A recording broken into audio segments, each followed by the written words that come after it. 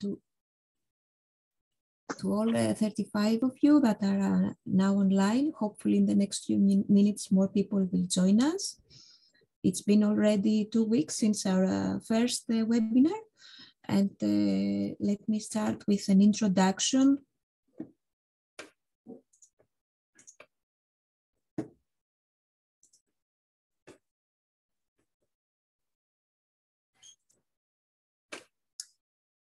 To this second and last in the sequence webinars that concern the non-conventional water resources and education. So, like the previous time, there's a simultaneous translation in English and French. So please use the button of interpretation and choose the channel you prefer to follow. Also, for reasons of publicity, the meeting is recorded to then be uploaded online. You can leave the chat box open. Our several interactions will be done through the chat box. Also, you can have reactions to what is said by raising your hand.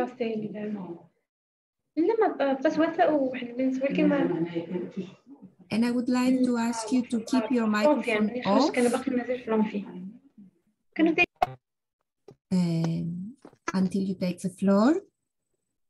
And could we please ask participants to turn the mics off? You were not present in the previous first meeting about WES. So WES in a snapshot, it's called the Water and the Environment Support Program. It's a European program aiming at protecting the environment and improving the management of scarce water resources in the Mediterranean, and capitalizes on previous successful EU-funded regional projects. Here are the partner countries in the project, and its duration, it's 48 months. The team leader is with us, Professor Skoulos. Here's the consortium behind this project. And the way that this project functions, it functions at both regional and national level. So at regional level, we have around 20 regional activities, such as trainings, workshops, study visits to various hotspots. And of course, due to COVID, a lot of them take place electronically via a webinar, just like the one we have today. There are also activities taking place at national level on water and environment topics.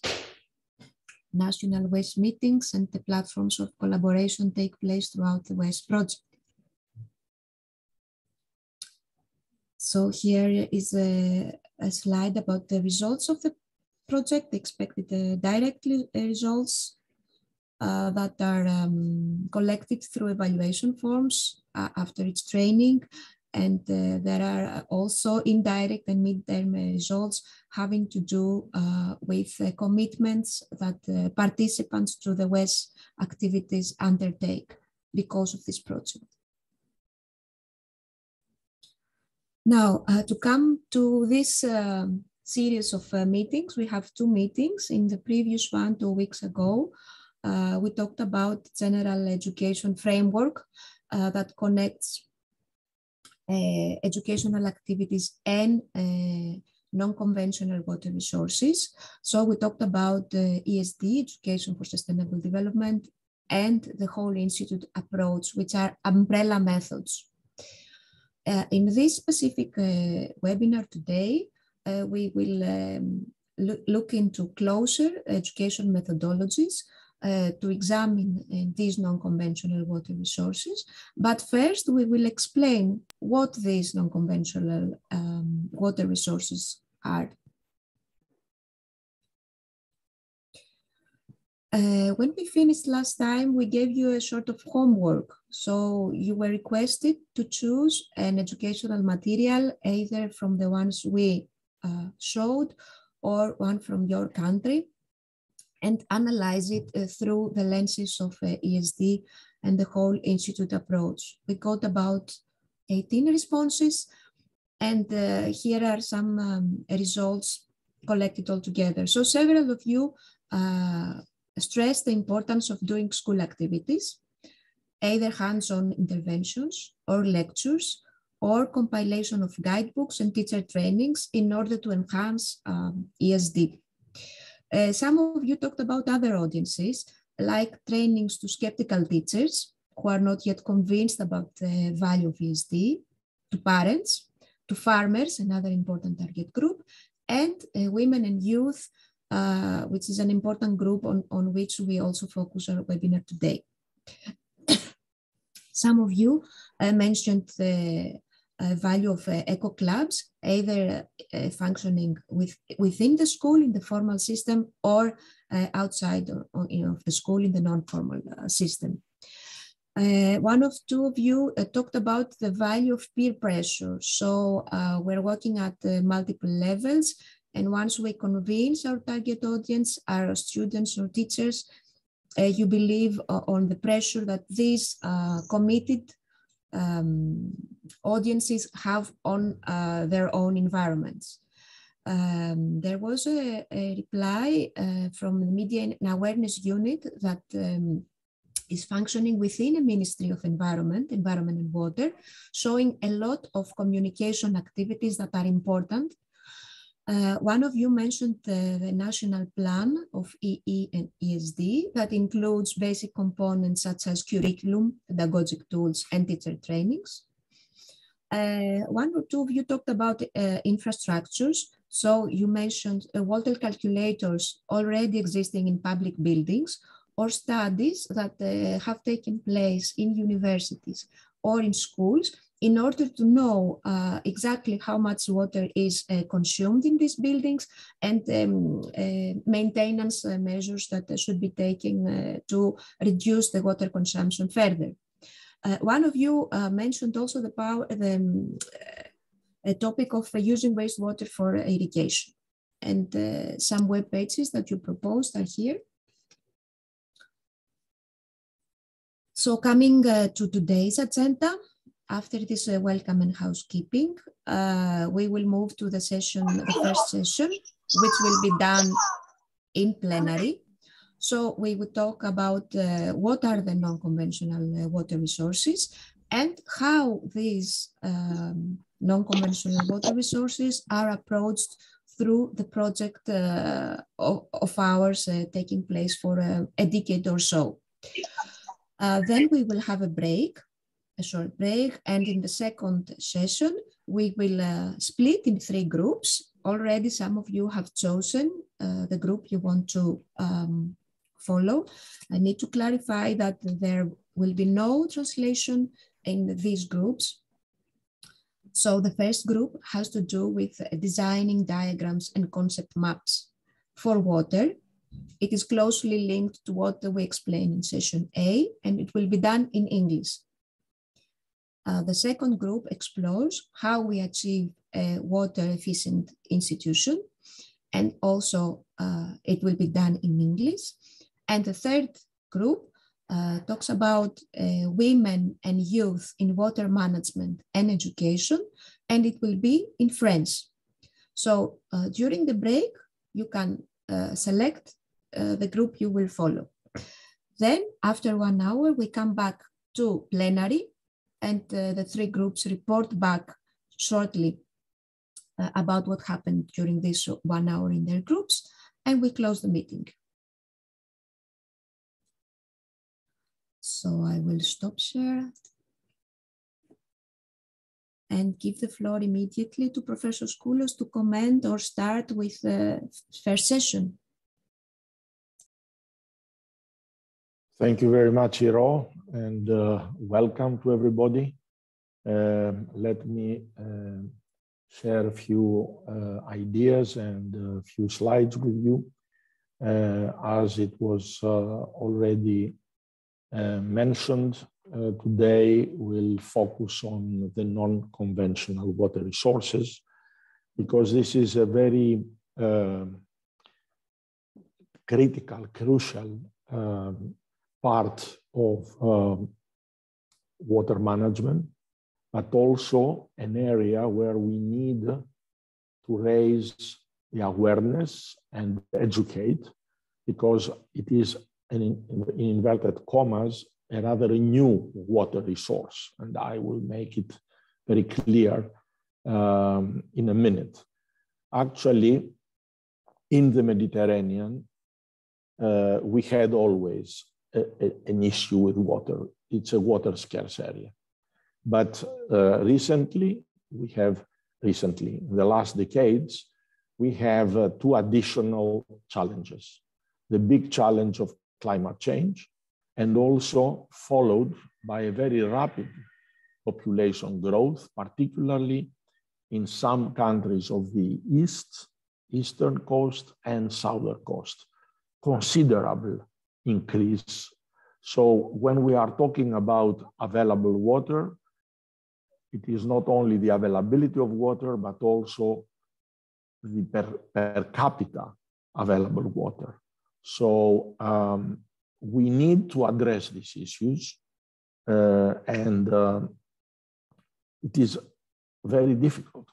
It's very difficult. When you see this map, you see where the dark colors, you see areas where in fact we have more demands than the available water. And we use actually fossil water in many cases, water from water bodies that are not recharged with rain, or we need to add new water, in inverted commas, from desalination and other non-conventional water resources, and we'll come to that. So this is not a model.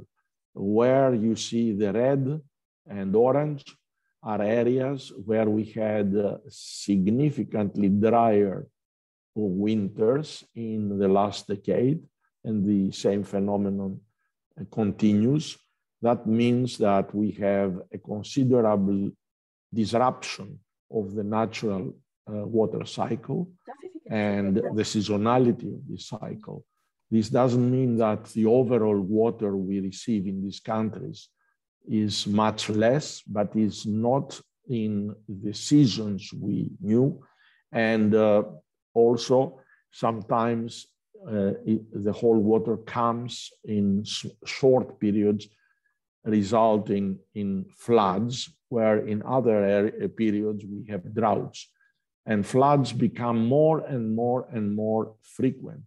And here are also the number of human losses we have in the last, let's say, half of the 20th century, at the beginning of this. So why I'm saying that? Because these are all important things for the public and for students and for everybody to understand in depth and see actually what are the solutions in addressing these challenges. And in fact, apart from the absolutely necessary mitigation measures addressing decarbonization of energy and all what economy in energy and all the rest, I mean, to address the climate change issue, the water issue has, and the non-conventional water resources issue addresses water issues per se, water scarcity per se, but also the needed adaptation to climate change.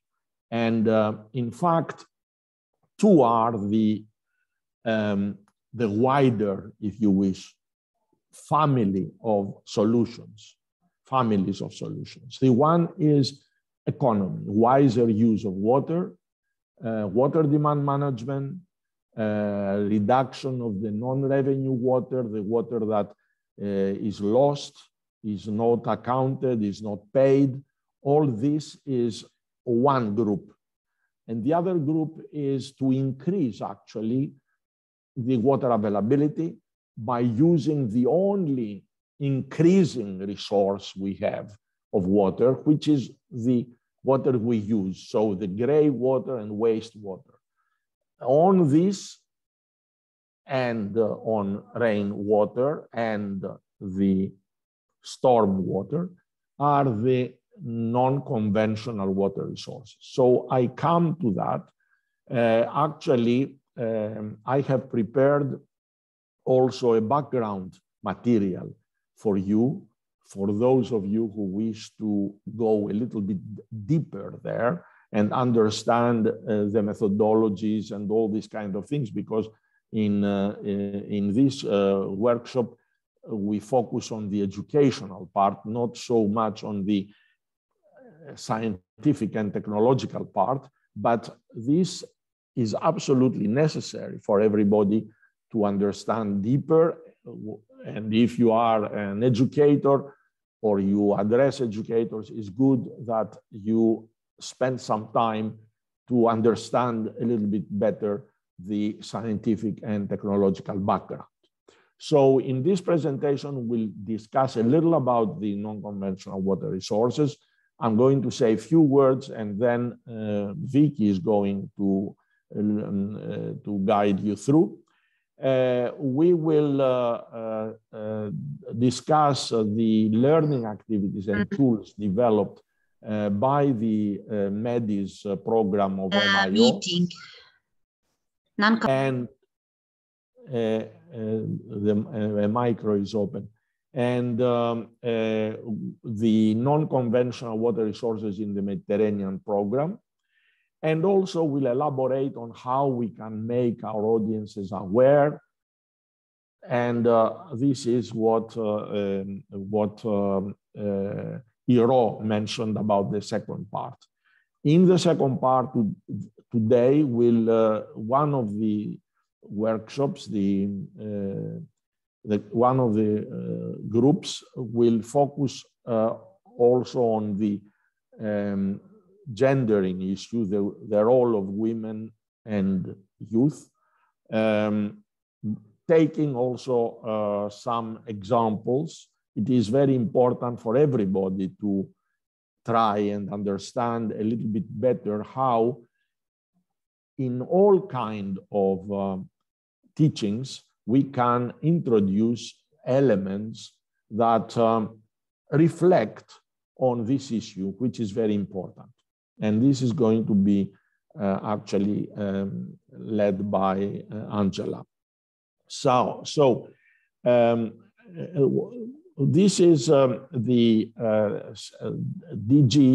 SDG 6, which asks for the international cooperation and capacity building to support particularly developing countries in water and sanitation, and also including water harvesting, desalination, and the wastewater treatment. So all what is in the second part of this sentence refers to actually non-conventional water resources. This slide has a lot of information, but what is important is that this has been prepared by UNESCO as key issues, key educational topics that are important to be developed in the different programs. So I don't know why, I can't see here, this part, the water and sanitation related activities, and perhaps, yes, here it is. This particular part of the suggested educational topics in one or another way refer to the non-conventional water resources. We are talking about water harvesting from rain, water, wastewater treatment, recycling and reuse of water, groundwater recharge, integrate. All these are within the integrated water resources management. And I would like to focus in just in few words in the these 4 or 5 categories of non-conventional water resources. The first one is very old, but still we call it non-conventional in the sense that in the first part of the second part of the 20th century, we have neglected a little bit this. So rainwater harvesting is directly collecting rain, while storm water management is collecting and treating the runoff when you have actually this storm water, and you can obtain with its management 2 things. First, you secure additional water resources while avoiding or reducing the risk from flooding. So this water, depending on the level of treatment, can provide even potable water, but definitely as you have it even untreated, you can use it obviously for irrigation, for a number of household uses such as toilet flushing or car washing or municipal water for washing streets or for watering greens and parks and whatever. So this still has tremendous potential to do that and adapt at all levels the systems, collecting this storm water and using it during summer months or when you don't have enough water. The gray water recycling is another important issue. Gray water is a part of wastewater. It is the one coming from showers, baths, not toilets, not kitchen. So it is usually, and in many countries, collected in decentralized systems. So even at the household level, and provides water for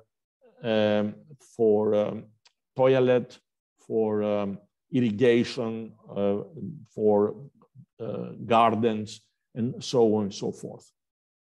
Wastewater recycling can be both at decentralized and even centralized level.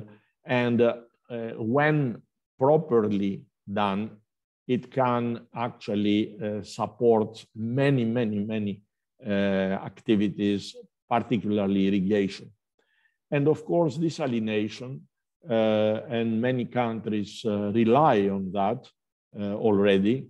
And island countries like Malta or Cyprus or Israel or others who have developed a lot of new technologies.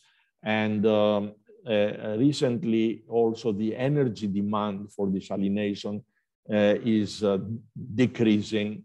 So of course, the energy issue is an important problem. We try to couple it with non-conventional or with renewable energies there. So these are more or less the major non-conventional water resources. We need to properly understand their potential. In some countries, we had in the past almost a taboo in using this water. There is a change in mentality already, and we need to understand that this is a very important resource. We need to prepare the society better for using and appreciating the potential of these resources. and still we avoid, of course, to use these resources, although we are in other parts of the world, they are using some of these resources also for potable water. But at least in the Mediterranean, we have already an understanding that we can use them for many, many other resources. So thank you here. I see already a hand by Uri from the Water Authority of Israel, asking perhaps for the floor. Yes, please. I was missing one of the main points is as a fifth point of the four that you related to are 100% right, but I'm missing the whole thing of fixing and preventing leaks and water losses, conservation, education campaigns. That's really the base for a change or for using water rightly. No, I mentioned that at the beginning. I didn't elaborate because we have said that in different audiences before. But anyhow, thank you very much. This is, I mean, the water we don't lose is the best way we gain. And you are absolutely right. We still have non-revenue water. We call it non-revenue, but it is not only non-revenue, it is water we lose in the networks and even at households. So it is very important. And I think this is going to be also discussed in some of the workshops this afternoon. Thank you very much for that.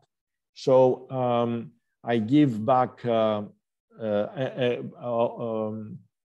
Iro, you may also show the background document we have. I think it is important to use this background document, which provides the different, you can see the slides, there are about 50 slides or whatever there, giving the methods, explaining a little bit more about each one of them, and giving also the major systems that you can use. So this material is provided for you, and we don't have the time now to get into that. Many of you might know for sure those working with water authorities, but also those working with ministries of education and also non-formal education, all the rest, could use a lot of these examples in enriching their teaching. So thank you very much, and we move to the next. There is one more hand, I see, Professor Skoulos. Okay. Excuse me. Yes. I have a question only. Yes. You mentioned that we want to use non-conventional water. It's okay, but when we talk about wastewater and reuse, you talk about gray water and the reuse. When you talk about this kind of water, you didn't mention that this should be within the, when we use it, should be within the guidelines and regulations, because this water, it contains pathogens, we are talking bacteria about and viruses, which is harmful for the public. So we want to use non-conventional, untreated, excuse me. I'm talking about properly treated and safe water. We are not talking about using waste. It is unacceptable. Of course, it is absolutely clear that we are talking about properly treated water. Absolutely. And even there is a question, and this is why we say still we don't propose it for potable water or for cooking, even if it is proper, because we might have some micropollutants there that still we don't, still we are not sure and safe on that. So we are talking about water that is of similar quality with the natural waters, because as you know, we have discharges of waste or runoff, agricultural waste into the natural systems, rivers, lakes, and then we use this water for all purposes. So this water is not something different. We are talking about very well treated water. Also, even when we use the treated water within certain technologies, we should choose the right technology for it to give us the right reuse. Even technologies are different. They have different efficiency in removing the pathogens.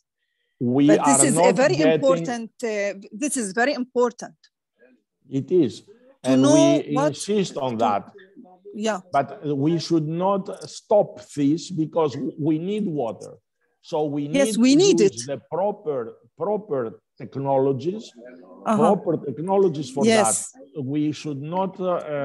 We are not actually discussing this. This is out of question that it should be proper. If it is not properly treated, we don't use it. So this is clear. There is another question, Hasna. Bonjour. Bonjour tout le monde. Good morning, everyone. Very happy to see you again here.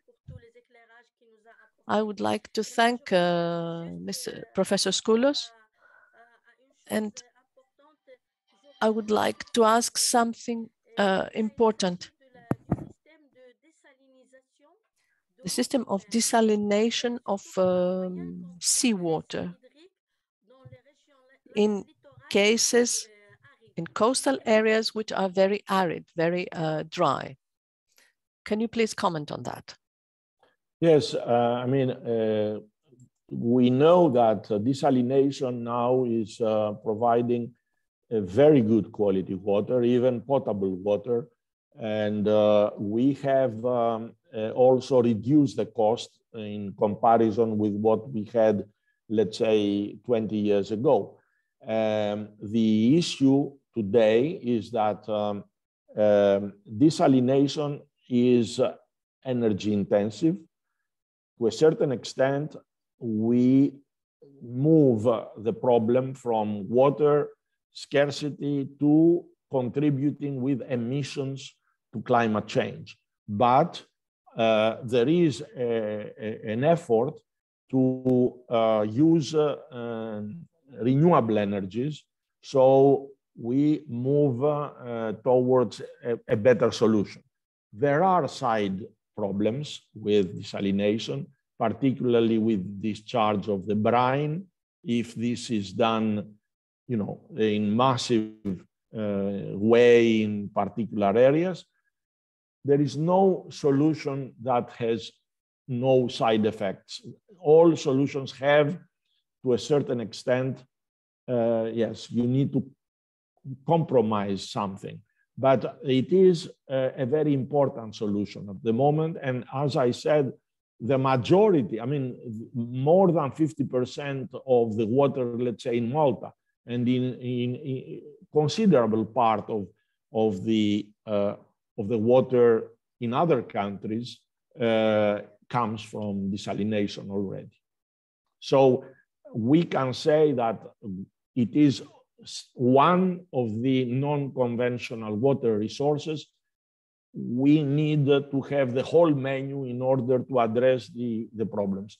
In some countries, even in your country, there is a discussion even to use it for some kind of of irrigations, of agriculture, in some cases extreme. At the moment, we don't use it yet, at least not massively for that. But it is one of the areas where a lot of improvements, a lot of research is ongoing also.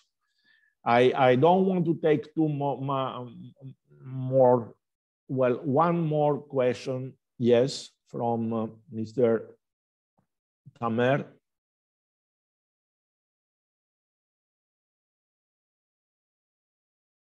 Zawadi.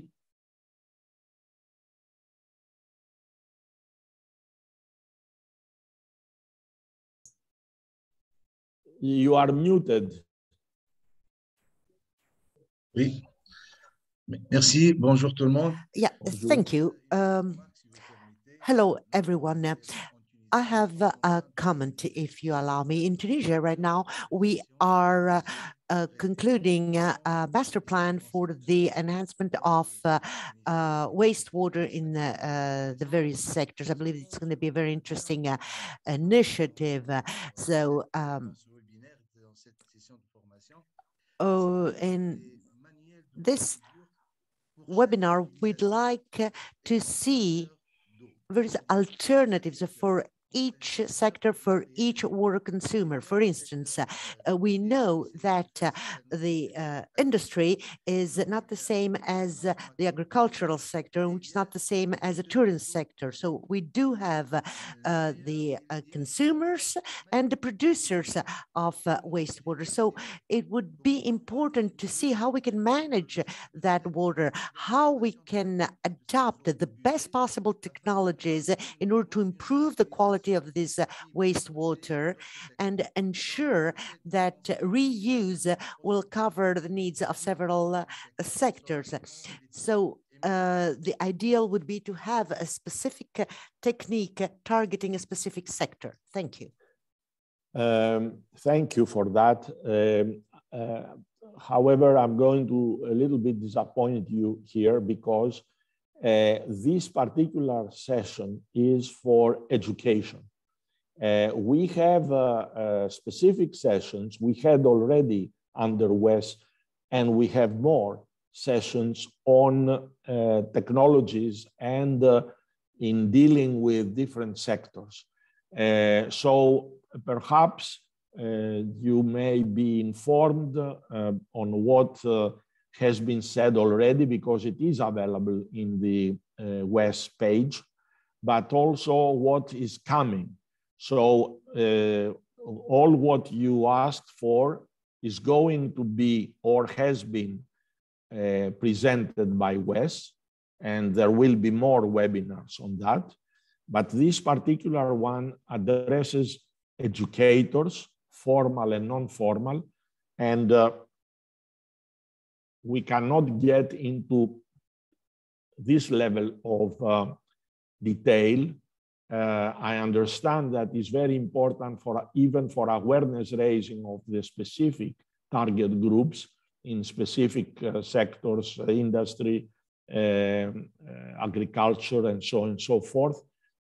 But we may design another webinar for that.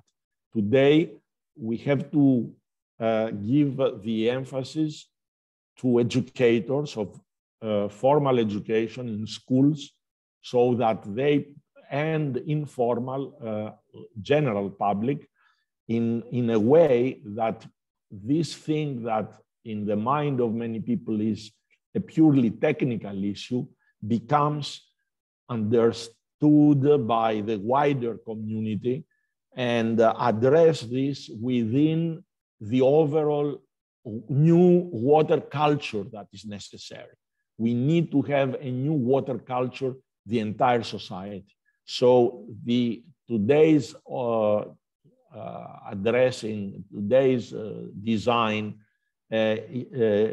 takes into account this, the needs of the bulk of the society at schools and the general public, not the specific target groups. But thank you very much for that. We'll take it into account for the additional trainings. Thank you very much indeed. So I go back, Hiro, you continue, to pass the floor to Vicky, actually. And Vicky, yes. Yes, to continue with explaining NCWRs through an educational perspective, as you explained. Yes. Thank you. Hello, everybody. For me too, let me share my screen.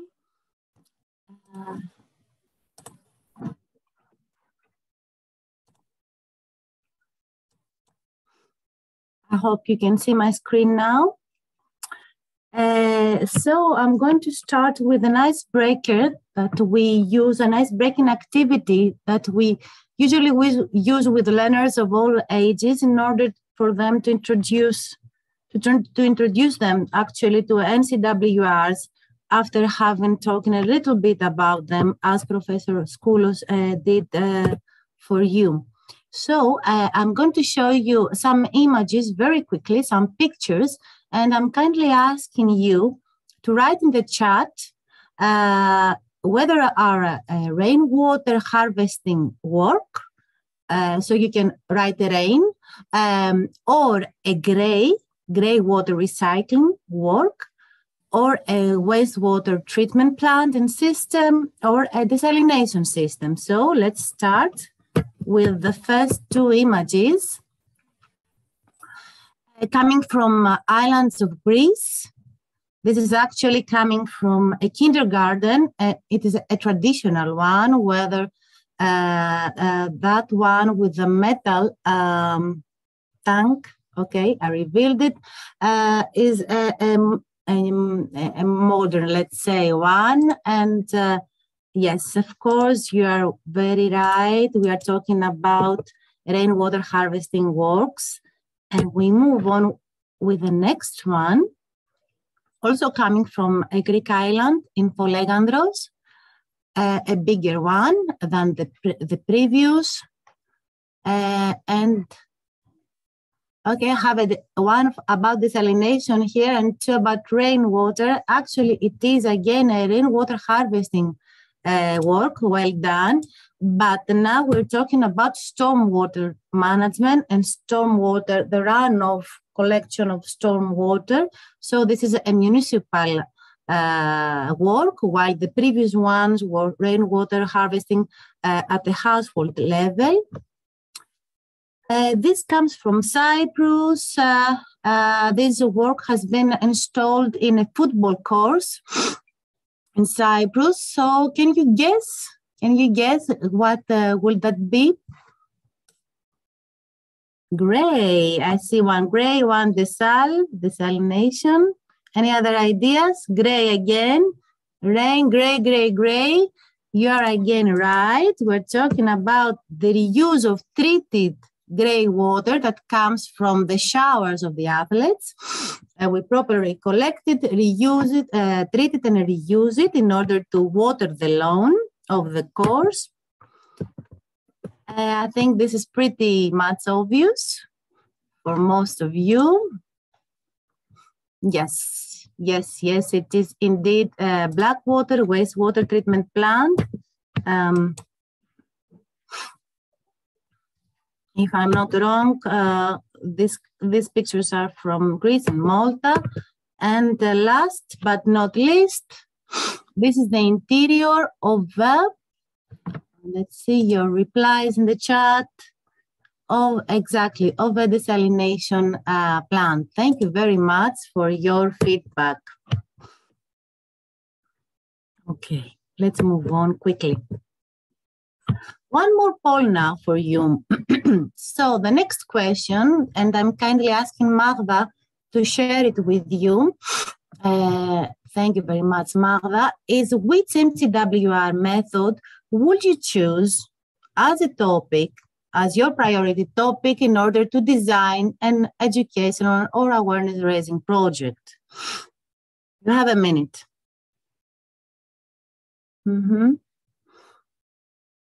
Okay. I give you 10 more seconds.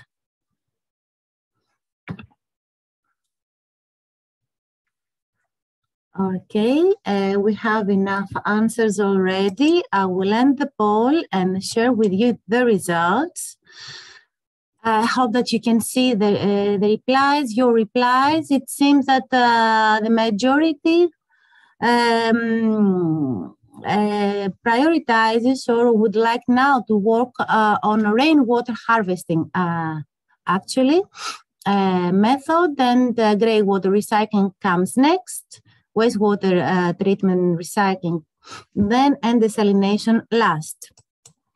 Okay, thank you very much again for your participation. And we will move on now with the educational activities that we have developed in the so-called program that also Iro presented to you in our last webinar, the NCWR program in the Mediterranean. So my presentation will focus on explaining you how we approach pedagogically the NCWRs in primary schools, in secondary schools, in teachers' trainings, and in public events for public awareness raising.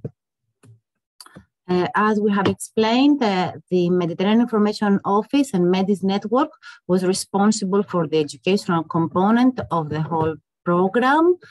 You have seen our outcomes and results in the previous presentation.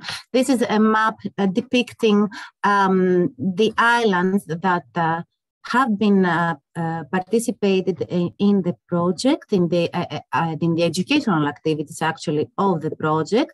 And I will skip this question in order to share with you very summarized the reflection that we got from the learners, themselves through the questionnaires and the evaluation processes, formal and informal, that we had during the project.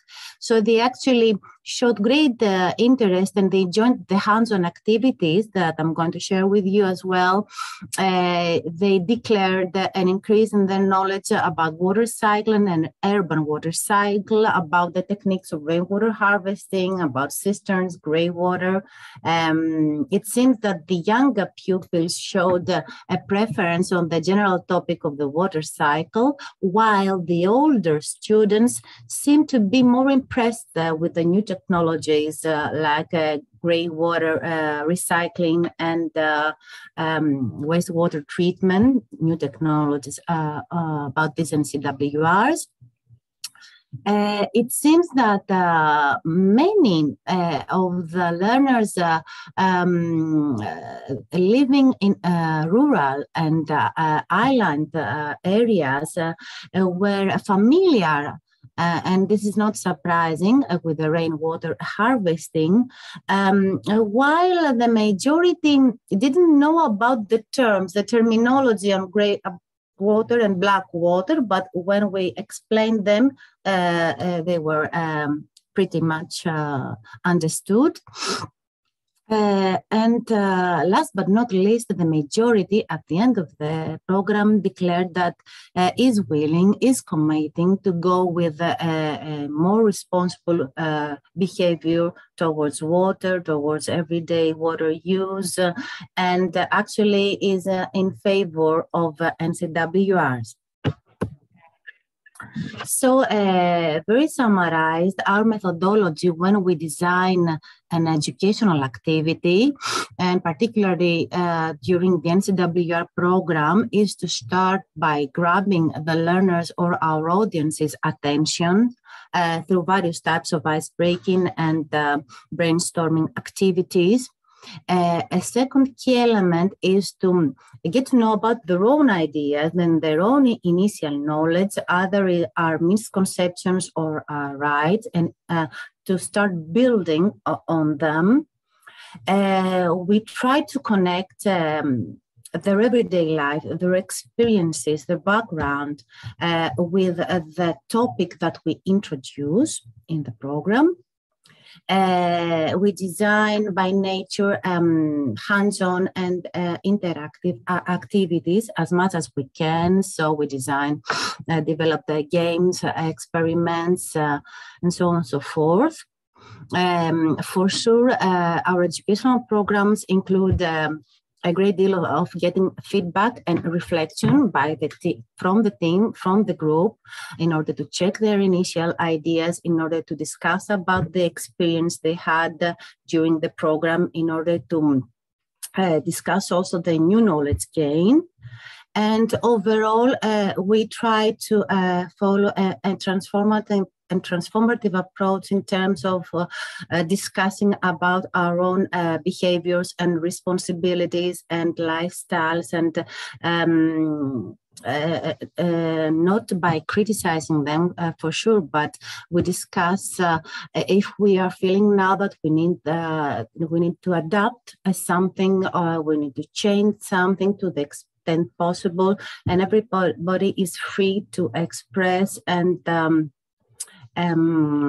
suggest and even commit to a new kind of activity or everyday behavior and things like that, or even a school action or a community action, actually.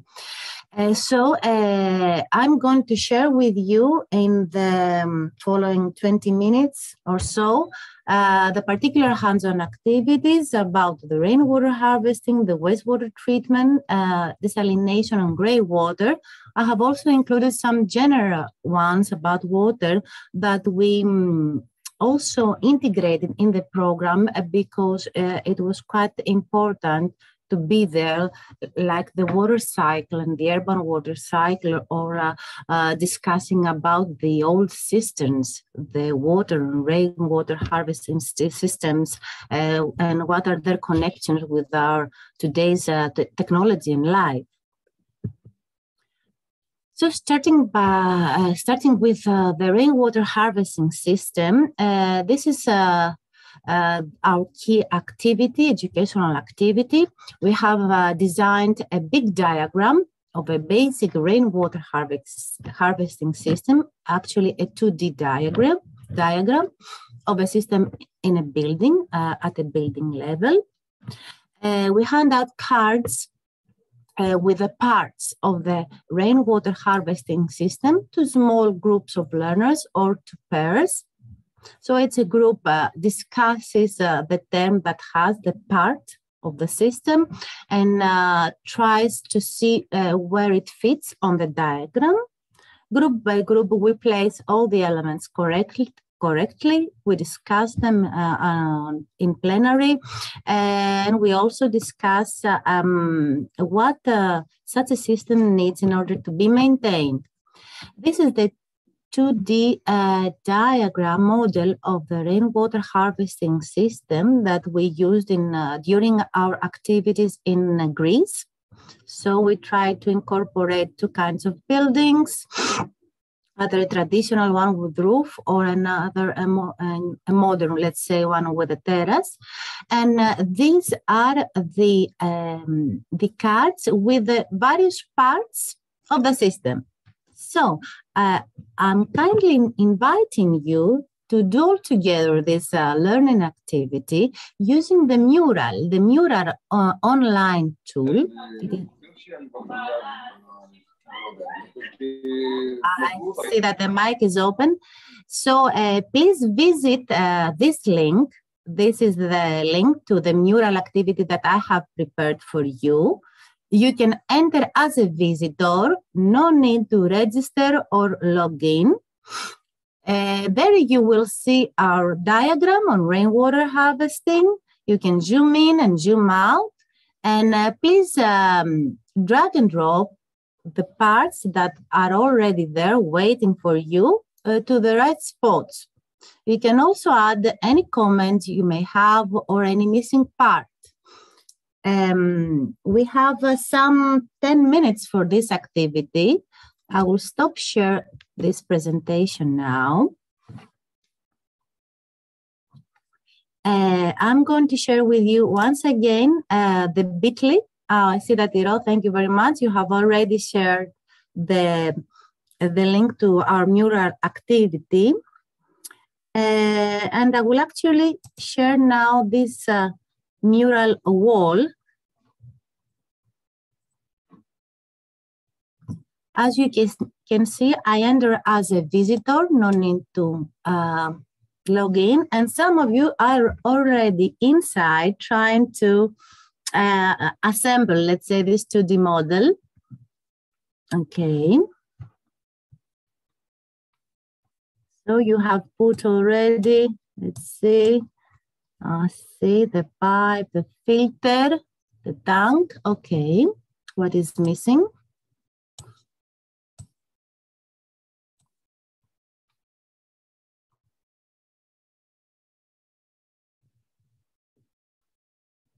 Please try not to remove the background image, because you need to drag and drop again the cards with the parts, with the elements of the system.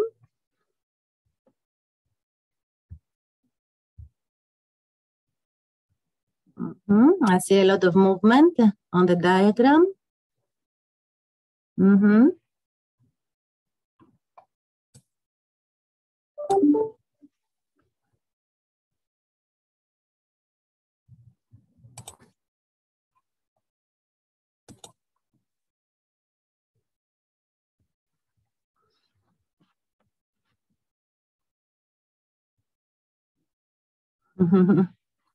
Nice.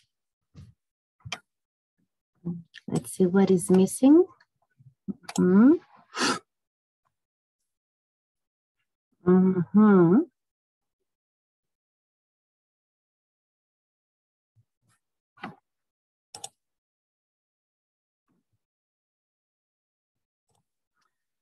know that it needs some time in order to get used to and get familiarized with the tool. It's not so difficult. It all has to do with the drag and drop thing. Or if you want to add something in the diagram on the wall, you just double click and you add your own notes. Okay, I see that we have lost the catchment surface. Someone is rescuing it. All right.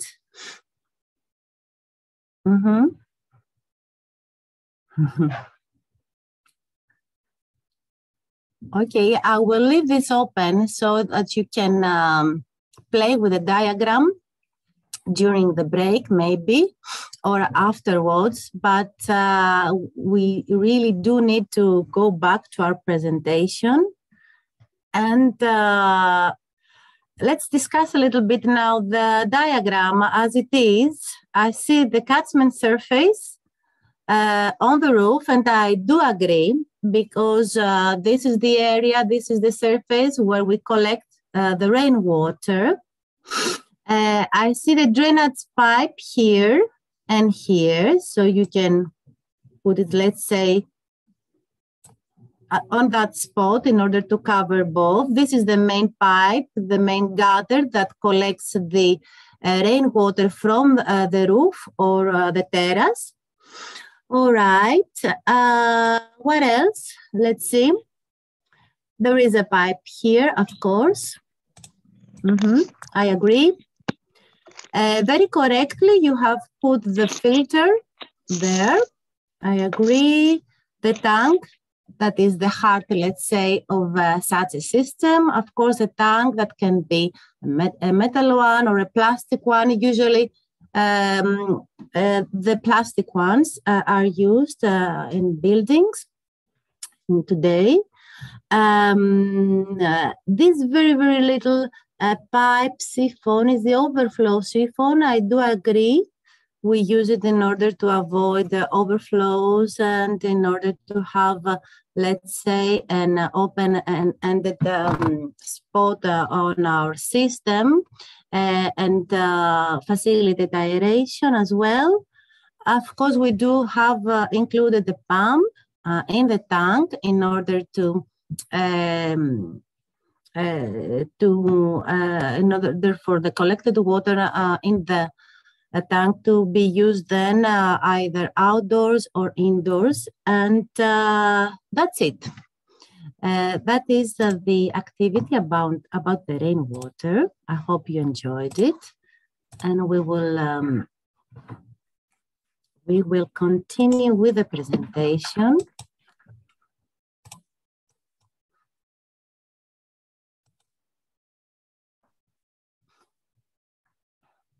I hope you can see it all. So this is how it looks like when the students, the learners have completed the whole exercise.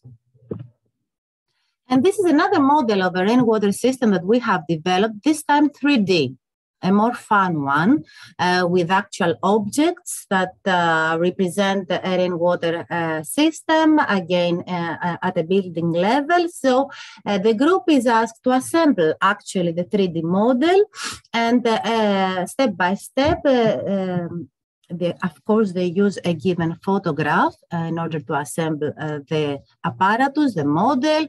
We discuss about the types of all elements and the materials used, its time, how do we maintain such a system, what are the uses of the treated harvested rainwater. We talk about toilet flushing, irrigation, outdoor washings, or we talk about the uses at community level,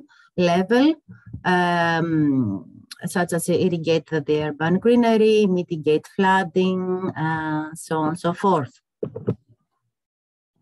Here you can see the group, one of the groups in Malta, with the 3D model, assembling the 3D model.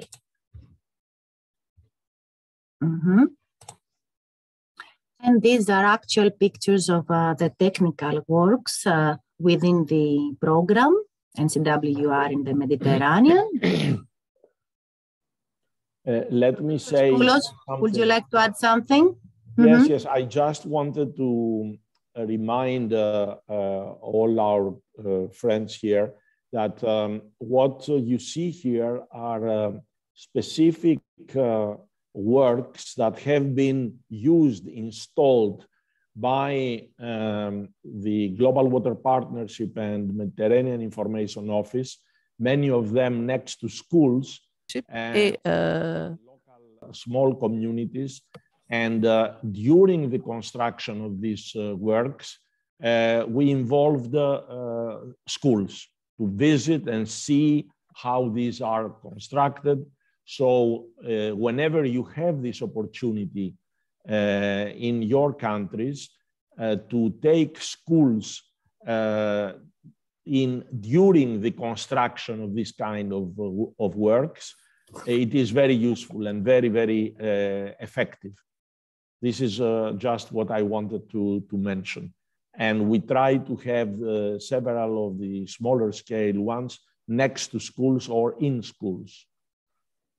And this is perhaps the most impressive and effective way to involve also students and their families in the understanding of the importance of this and how close we are in having them, not as a remote, let's say, technique, but something close to them. Thank you. Indeed, thank you very much, Professor.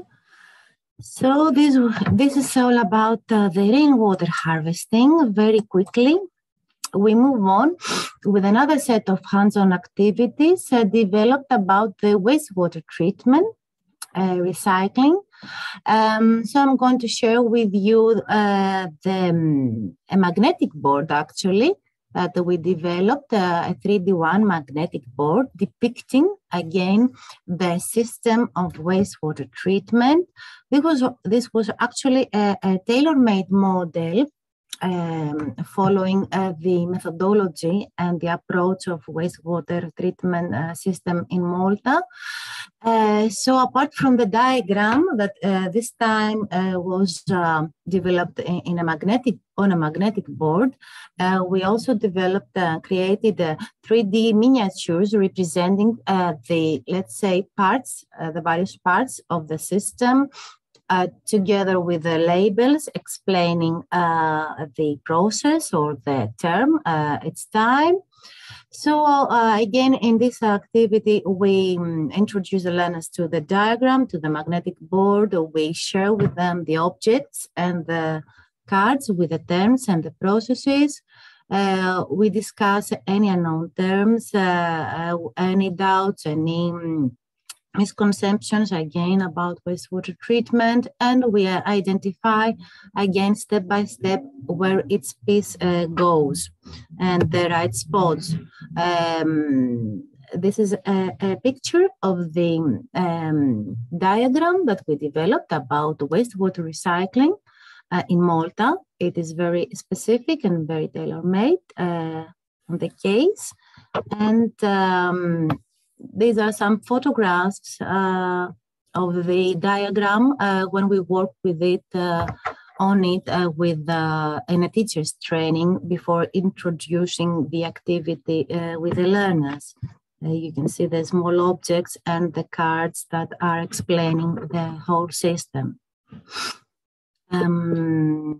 Of course, again, we discuss the uses of the recycled and treated wastewater, and we emphasize that depending on the level and depending on the degree of the treatment and on the very specific quality standards that this new water, this reclaimed water applies, we are very careful in this part. So we explain them that this reclaimed water, they call it new water in Malta actually, it can be used in watering golf courses, let's say, parks, can be used even in factories for cooling purposes, in toilet flushing, and so forth. Of Vicky, course, sorry, Vicky, yeah. Apologies. I see Professor Skoulos with the model, and I see a hand raised, probably with a question about wastewater. Of course, I'm sorry for that.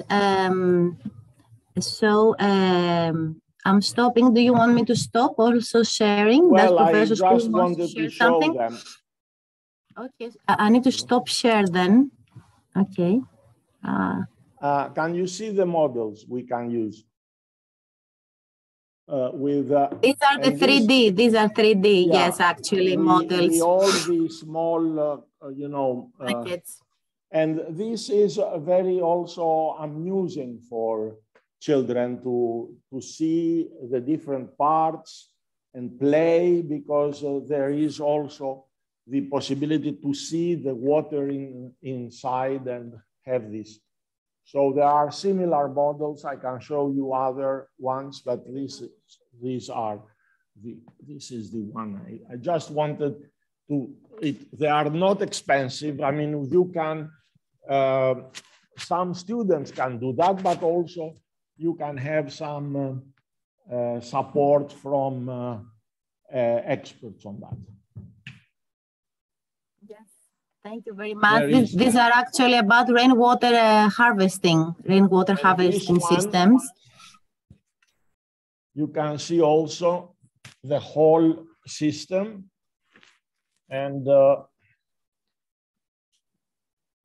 similar types of models are very useful for educational purposes.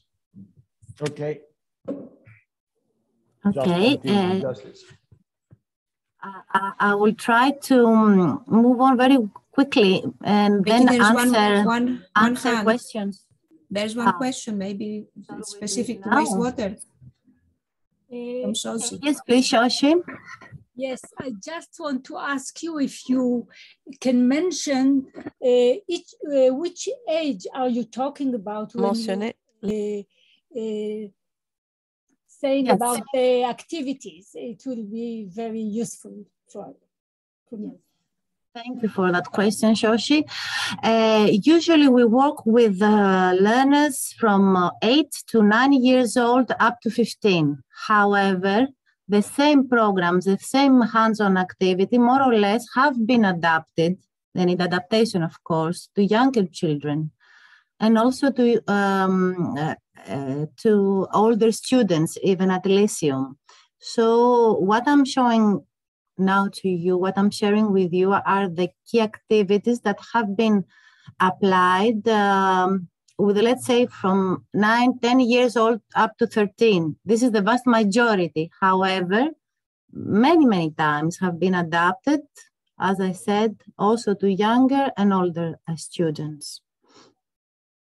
And the level of the explanation and of the interpretation, its time, the depth that we go during our discussion depends, of course, every time. It needs adaptation. Okay. If we don't have any other question, we will try to continue with the next hands-on activities. The next one is about the desalination system, and it has been applied. This is an application from the Cyprus program. We again introduce learners with a rather, this time, generic and simplified model of the desalination system.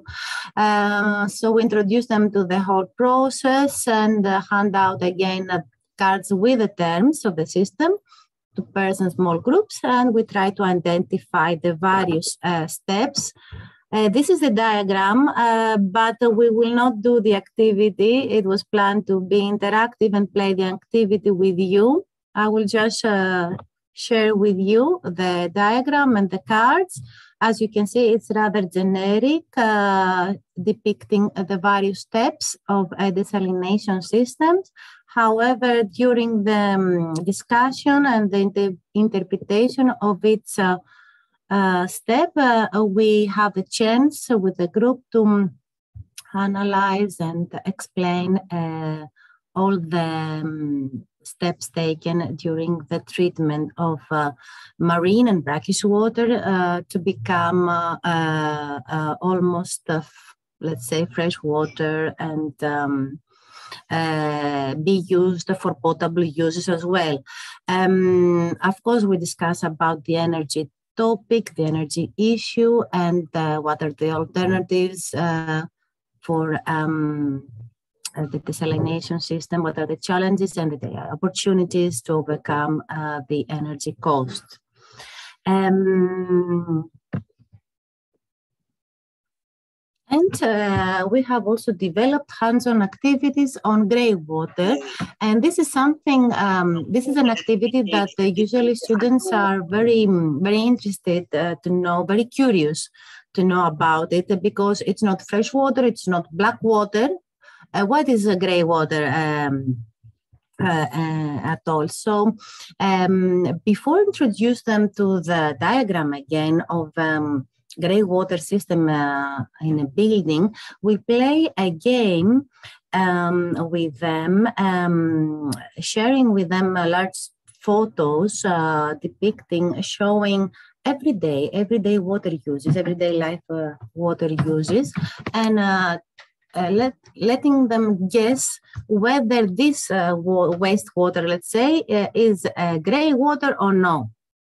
So we let them brainstorm a little bit, and we give them a picture showing the wastewater after washing our hands, let's say the school taps, or the wastewater coming from the dishwasher or the laundry machine, or the after a shower, or even the water of a swimming pool, or from car washing, and so on and so forth. There are numerous examples, and they need to reply by yes or no if their image, if the image is a grey water resource. We discuss and make clear at the end what grey water is, stressing that it is the wastewater other than black water, of course, that comes from the bathtubs, the washing hands basins, the showers, and the laundry machine. Many times they keep asking why the wastewater coming from the kitchen sink or the dishwasher, isn't it a grey water? Of course, we explain them that it is a grey water. It is not black water, but it's treatment process, it's more complex and costly than the treating process for the wastewater coming from the bathtub or the laundry.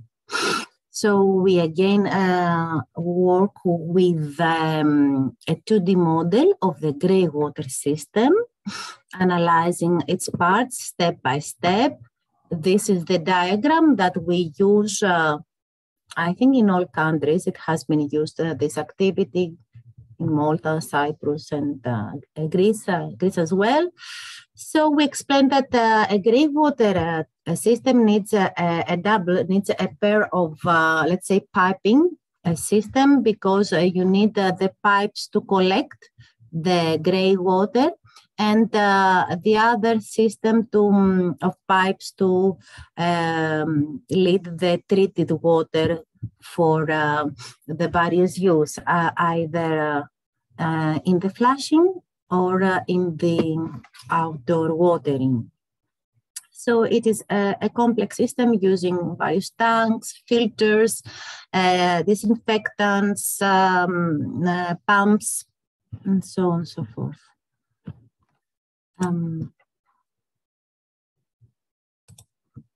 Okay.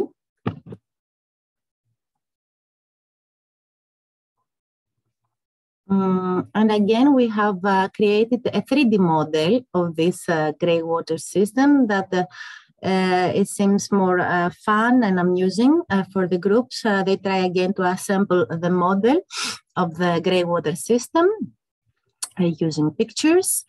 And we stress the uses of the reclaimed greywater, either in the toilet flush, in watering the urban green, in watering tree plantations, and what are the restrictions in using it, of course, and its potential towards water saving and sustainable water management. Again, here you can see some pictures from the waterworks of the wider program. These are the greywater system installed in Environmental Education Center in Cyprus, if I remember well, yes. And these are some of the greywater systems installed in Malta, one in a football stadium and another one in the College of Science and Technology.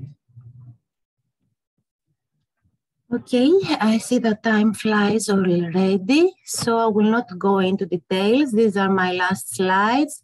You will have the presentation in any case. So we have also developed a set of experiments, of water experiments that are complementary to the previous hands-on activities I shared with you. As well as a set of activities about the traditional cisterns or even water monuments that we have been developed and mostly applied in Greece.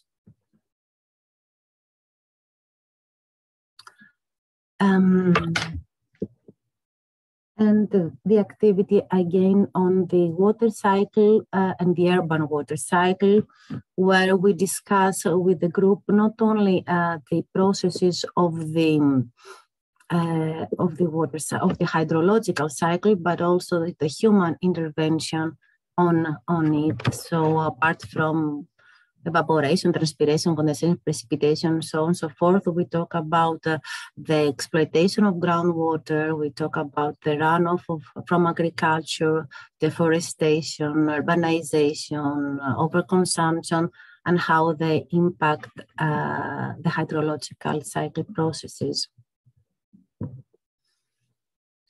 This last slide is again from the UNESCO curriculum on the SDG 6 on water, some more ideas on activities dealing with water, and in order to adopt a new water culture and attitude.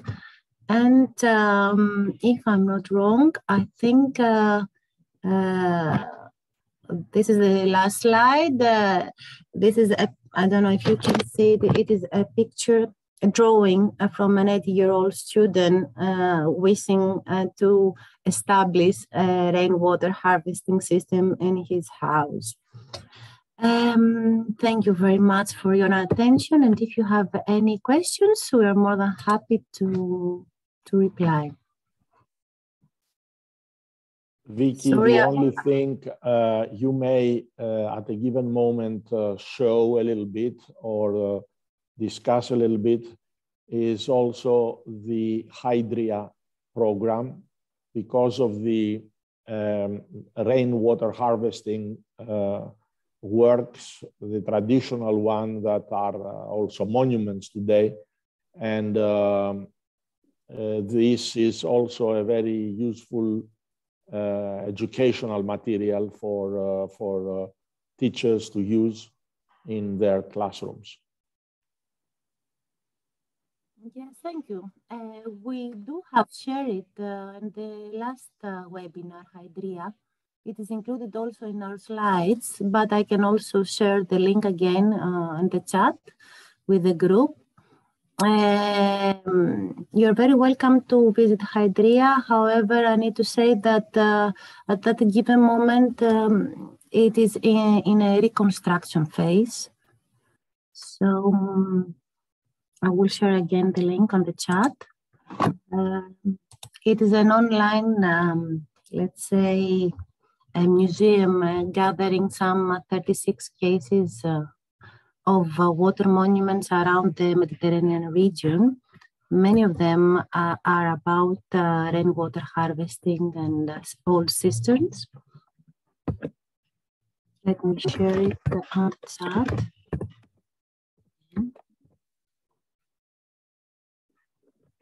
So, if we do not have any other question, I see Hasna has raised her hand. Our best student. You can also share the video of Hydria. Not now, but just, yes, whoever wants to use it, it is useful. We will share the links, both links, Professor. Thanks. Hasna?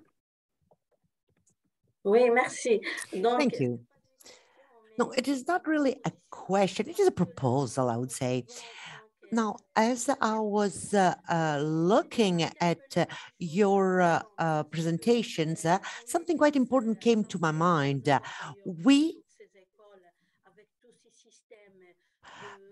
are all dealing with these systems, and we are including them in our pedagogical work. So we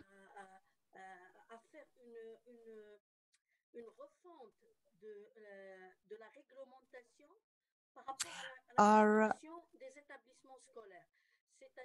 called to review the regulatory framework for the governing the building of schools. For instance, a school cannot be built if there is no such system for the collection that is of rainwater. A school cannot be licensed if it does not have a system for the reuse of wastewater, and so on and so forth. So the idea would be to actually see how we could make sure that because we're working with the schools, how we can advocate, how we can lobby in order for the existing legislation on the operation of schools is changed and includes these elements, this criteria of environmental respect. Thank you. Thank you, Hasna. This is an idea that actually, for example, in Greece, it is implemented in certain areas for all buildings, not only for schools in the Cyclades, the islands of Central Aegean Sea, where there is a tremendous water scarcity, and after a lot of pressure, Now in the new buildings, it is obligatory to establish at least a rainwater harvesting cistern, which is the traditional. It used to be some decades ago, in any case, in the buildings. But it's, yes, it's something worth thinking of in countries like Germany. We see, for example, that there are greywater treatment systems and rainwater collection systems available in a country that has water. It has the resource. So I think this is a necessity for our countries, for our region who lack the resource. So this is something worth thinking how to advocate in order for this to become a part of our regulation. So I think we are right on time for a change. And we are about to have our break, but I would like to invite, unless we have any other question or comment, I would like to invite Magda to show the WES video and explain to us a little bit about the break mechanisms. Water is life. The existence of everything on this planet, including our own existence, depends on water.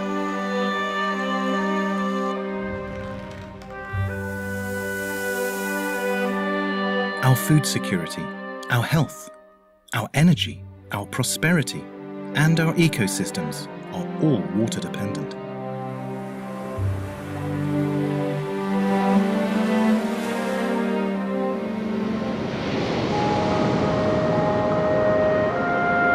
Earth is a water world. More than 2/3 of its surface is covered by water. Most is saline water in the oceans. The fresh water is only 3.5%. But much of it is deep in the ground, unavailable to humans, or trapped in glaciers and ice caps. Less than 1% of Earth's water is fresh and in liquid form. That's all we've got.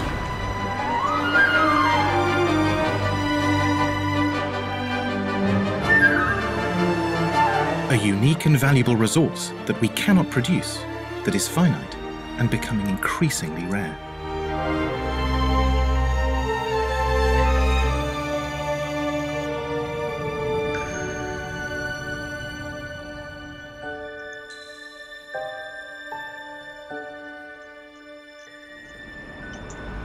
Population growth, economic development rates, and urbanization have increased global water demand by 6 times in the last century. And it has continued to grow by roughly 1% a year since the 1980s. Pollution is decreasing the available water of good quality. Climate change is disrupting the water cycle and makes the management of this resource much more difficult, particularly during the more frequent extreme events.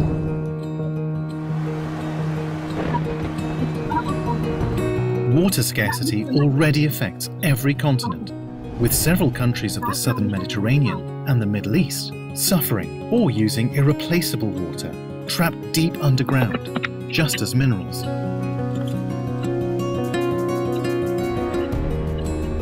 Efficient use of water at all levels is now more than ever crucial for preserving this vital resource. Water demand management is one of the approaches used to save water by influencing consumer or user behavior to reduce the amounts used. Water use is increasing both globally and in the southern Mediterranean. It includes water we use for drinking and cooking, cleaning and washing, but also what we call non-revenue water. It is water that is lost in the network before it can reach you, because of technical deficiencies, or because it is used without authorization, proper metering, or payment. So, here are some simple things you can do to save water and money. First, fix leaks in your home and report any leaks you notice in your neighborhood. Reduce shower time by just 4 minutes and save 32 to 80 liters of water. Turn off water when brushing your teeth or shaving and save 6 liters per minute. Use 2-button flushes or put a container in your toilet tank and reduce water used per flush by over 2 liters. Only run the washing machine when you have a full load. One less machine washing a week can save around 60 litres of water. Use a dishwasher instead of hand washing and save another 60 litres. Use buckets for washing cars instead of a hose and save as much as 300 litres. Do not plant lawns. Plant local varieties that do not need watering and are more adapted to arid conditions and save hundreds of litres of water per day.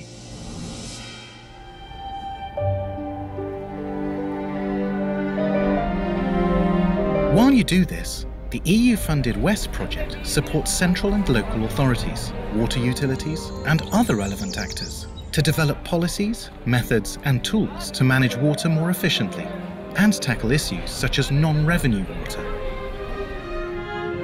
Combining our efforts helps to protect water and preserve life. So, help save a drop. Pass the message on to the young and old. Make a small change that makes a big difference.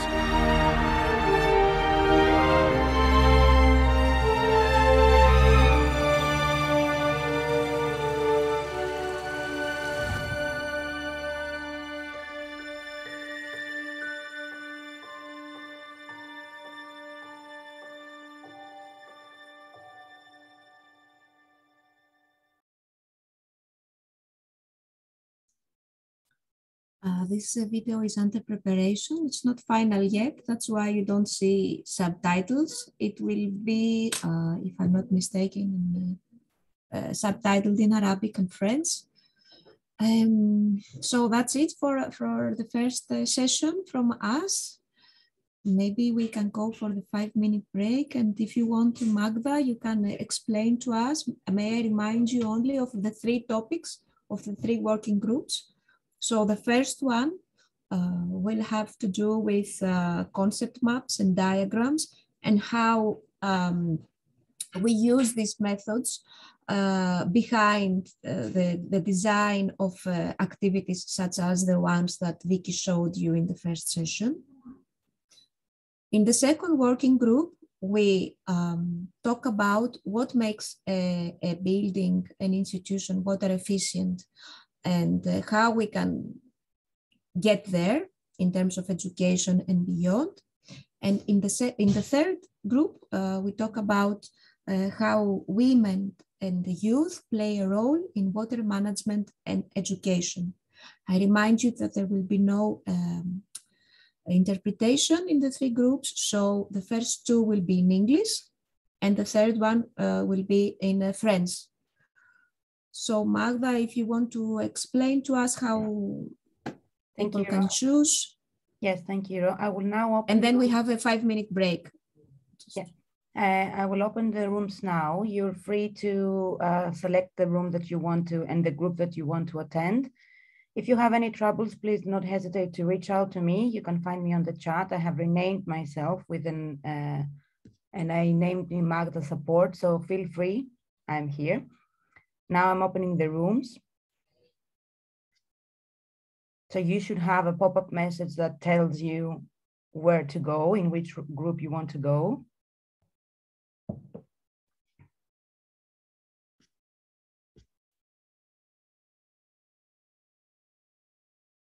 I see that we have, yes, I see that you have already started selecting the working groups, which is great.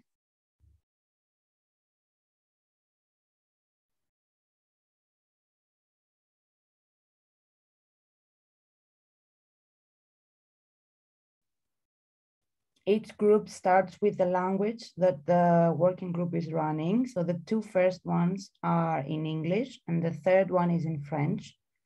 So please be aware when you select the group. We're more than happy to go into a quick break. I will leave the rooms as they are.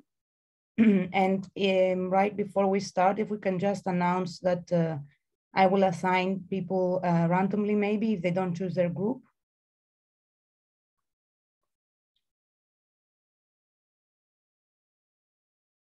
Gadir, normally, if I can have just the translation, the interpretation, sorry, in French, Gadir, normally you should be able to select your group. If you have any issue, please let me know which one do you want and I will assign you there.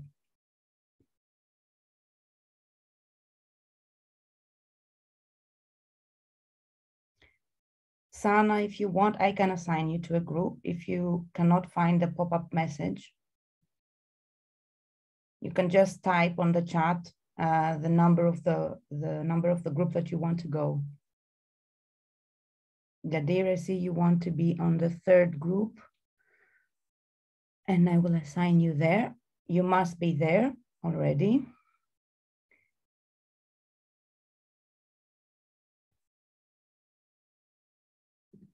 Cesar, you are on number 2. If I can just please ask you to mute yourself. Thank you. Okay, great. Let me add you on number 1. You must be there. Mohammed, number 2. I can do that while you are on a break, if that helps, so that you grab some water or something.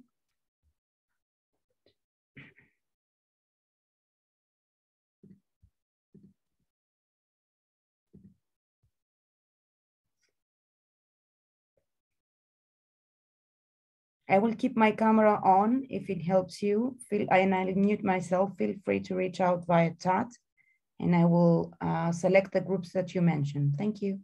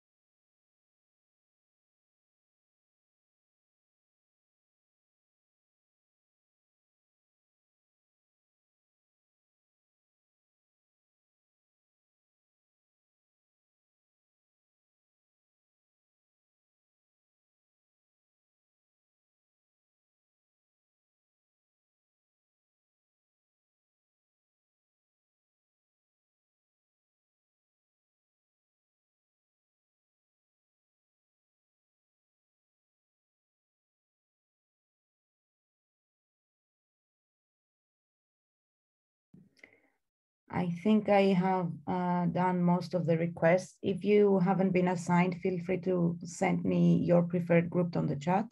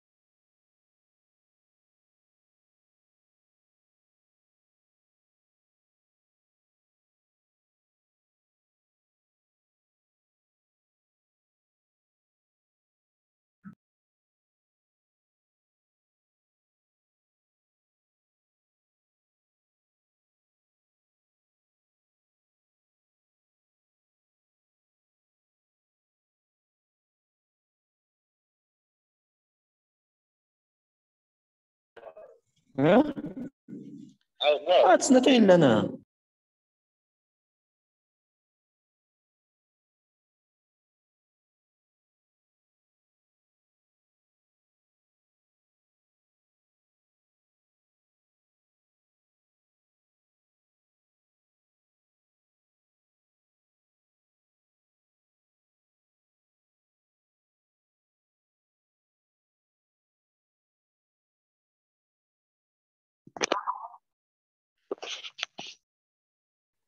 Bonjour, oui, où est-ce qu'on peut trouver le bouton?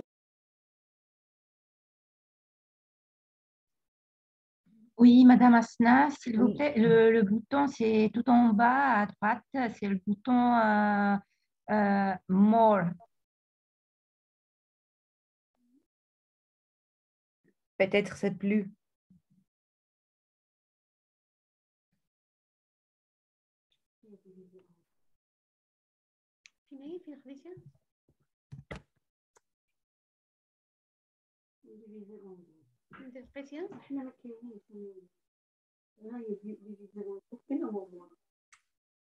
Hasna, vous pouvez aussi me dire le numéro du groupe que vous voulez?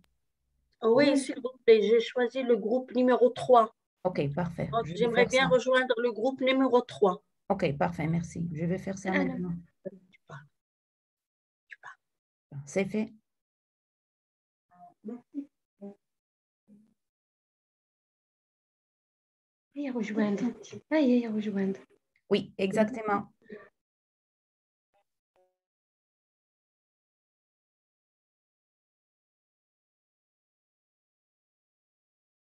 Monsieur Safik Ibtissam, est-ce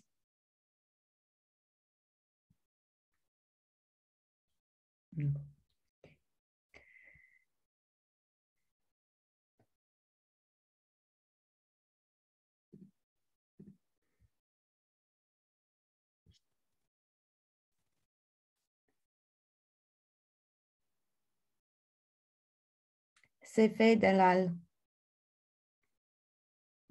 Sorry, group 1 is assigned, Dalal.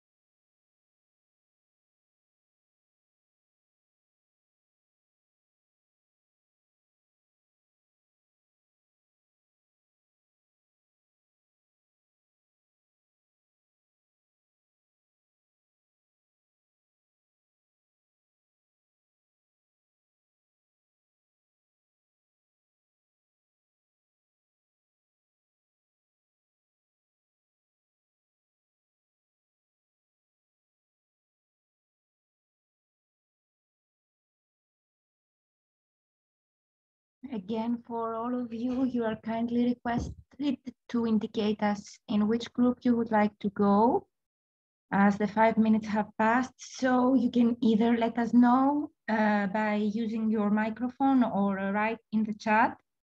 Nous vous prions de nous indiquer à quel groupe vous voulez aller, auquel vous voulez participer. Donc, nous vous prions soit de nous indiquer ça en utilisant votre micro, soit nous écrire sur le chat.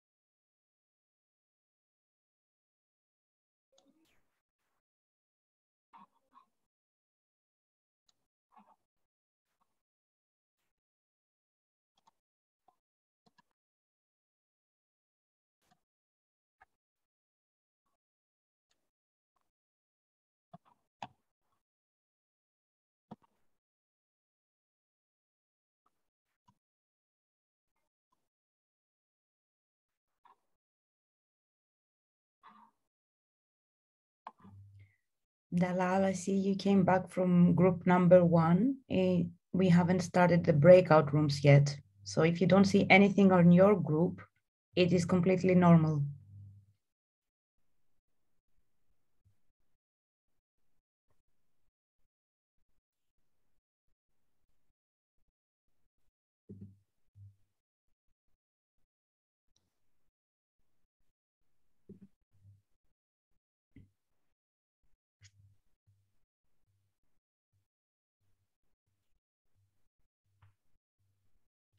Μάρθα, τι να κάνουμε, λες, να τους βάλουμε όπου να είναι.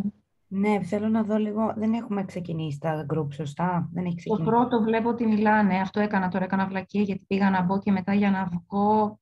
Μα πάτησα λάθος κουμπί και έκανα leave τελείως το meeting. Στο πρώτο, ναι, Βίκη, είδα ότι ότι μίλαγε, είχε ξεκινήσει και μίλαγε, τώρα δεν ξέρω αν... Ωραία. Πρέπει να μπω τότε στο τρίτο για να κάνω το βίντεο.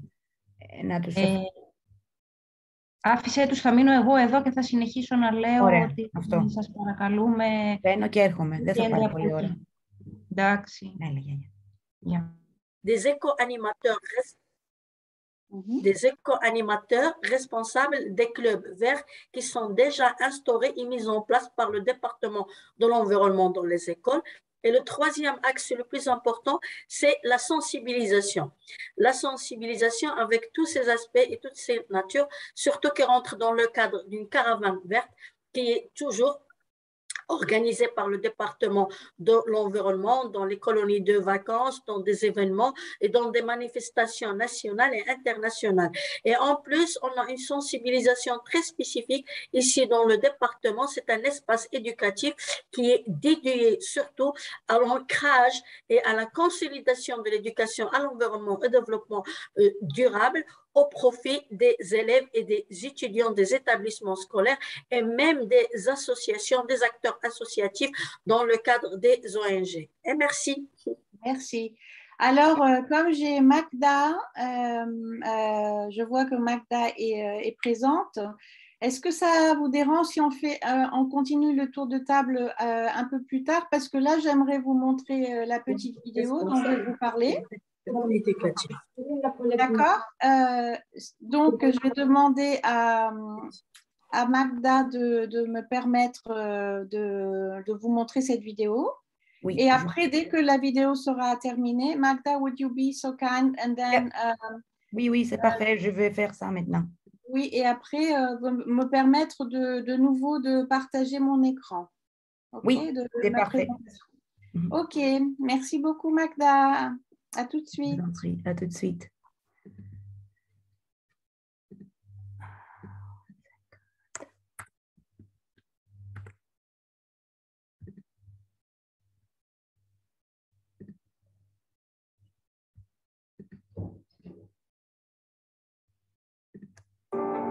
Mais les femmes et les filles sont également une force puissante en matière d'action climatique.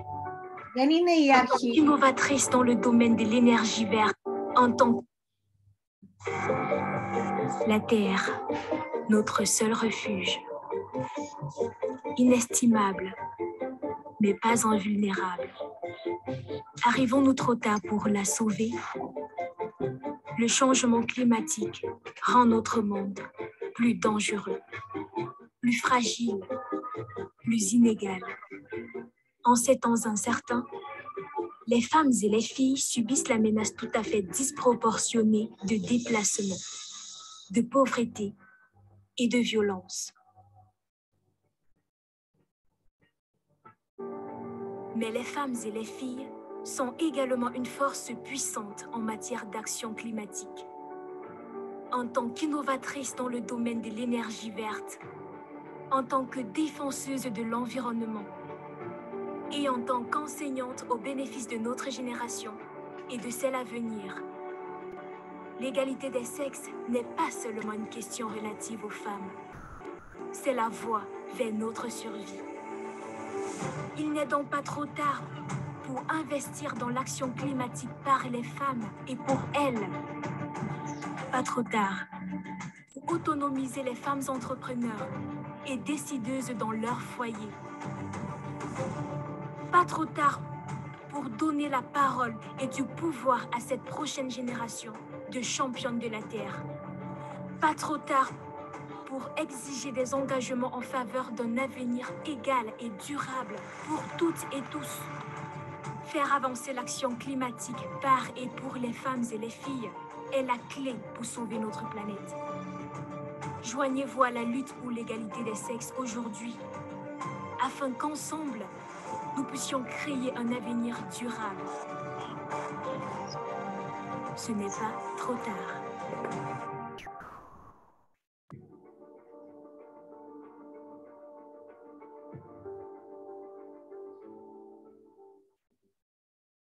Merci Magda. Je vous en prie. Donc, je peux repartager mon écran, hein, c'est ça? Oui, oui, exactement. Okay, merci.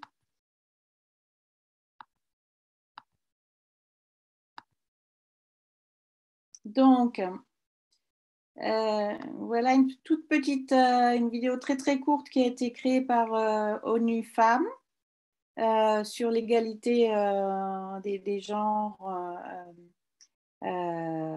pour un avenir durable. Vous avez bien pu le voir, oui, toutes? Oui, ça marche, Manjula, c'est parfait. Vous l'avez vu? Oui, ok, c'est bien. Ok, donc Hasna avait fait, elle nous avait donc parlé d'elle, ce qui était très bien, merci. Peut-être Linda pourrait... You can go down on the button for the breakout rooms and choose the one you would like to join. I'm reminding you that there is no interpretation in the rooms, so the two first are in English and the third one in French. Εντάξει, όλα καλά. Ναι, μια χαρά. Βάλαμε και το βίντεο. Να βάλω... Ναι. Λοιπόν. Για μισό λεπτό να κάνω ένα recording.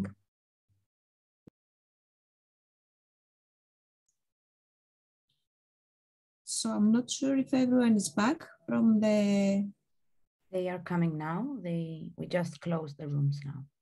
So okay. Everybody's back, is coming back now. So we're 44, no great losses. I would like to invite for a 5-minute summary of what happened in the group sessions, so we can start group by group. Vicky, you will do it, or there is a rapporteur from your group, from the first group? Actually, a rapporteur. It was Nureddin. I hope he's joining us. I'm joining, yes. Yeah, I'm here. Yeah, if you want to speaking about our section, you want me to speak about our section, yeah? Yeah, we're speaking in we discussion in our section, sorry, about the reusing of water or the awareness for the gender and the youth and for female.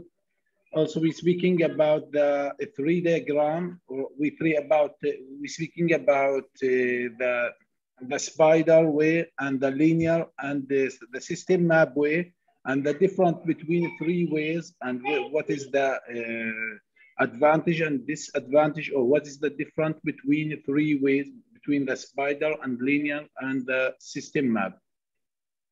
Also, there's many ways how to collect the water for or to use the website ncredu.net, and we can use it. That's all I can speak about it. Thank you. That's it. Thank you, Nureddin. So this was from the first group, but worked on concept maps and how we use them in education. In our second group, we talked about the elements of a water efficient institution and what needs to be there, what can be improved and how. Do we have any volunteer from group number 2? I can say that it was a rather a silent group. We were 13, but a lot of people did not take the floor. I don't know why this happened. They had closed cameras and they did not respond. However, there were few active and talkative in our group. So anyone from group number 2? I will take the floor, okay. We talked, hi for everybody. We talked about how to make the institution efficient in water. We talked on many problems, solving many problems. One, solving leakages, using conserving water by using smart technical pipes to conserve water, use recycling, reuse, etc. Water harvesting. All these will manage to solve scarcity of water. Also, at the end, we suggested that when we are talking about sustainability of water management, how to reach SDG goal 6, water and sanitation, we should put strategies, make implementations, monitoring, and evaluation of these strategies to be successful at the end, to be successful, to succeed in reaching sustainability. A very important thing to solve the gap between the demand and the supply. Also, I put it in the chat, but we didn't discuss it. This is a very important thing. And as we said, use non-conventional water resources like water harvesting, reuse, etc. Grey water, desalination, to use it as a non-conventional source of water, because we have scarcity in water. That's what we discussed. Yes, so thank you, Fuhade. So the ideas discussed in this group were a combination of what can be done at the personal level, having to do with education and the message communicated to our family and colleagues and so on. What can take place at the building level, having to do with the infrastructure, fixing the leakages, setting up the meters, installing tanks, improving the irrigation and so on. And at the last level, we talk also about what can be done at the level of municipality or the government. So looking at the wider picture, talking about water management strategies. With this, we'll invite the rapporteur from the third group. So hello, Hiro. I have, first of all, I would like to say that we had an extremely rich discussion in our group. We were only eight people, but very, very nice discussion, very rich, a lot of inputs by at least half of the persons that participated. I have a question now. I mean, ladies mostly ladies were in my group. Usually they're a little bit shyer, so I will do the reporting back. Is it okay if I report back in French because the discussion took place in French? Yes? Okay. Donc, comme j'ai eu le feu vert pour apporter nos discussions. So, in order to report our discussions, I have the pleasure to share with the plenary the main things that we discussed in our meeting. We had the time to discuss two topics. One is the optimizing of the use of water and reducing wasting water in households. On this topic, the main points were the following.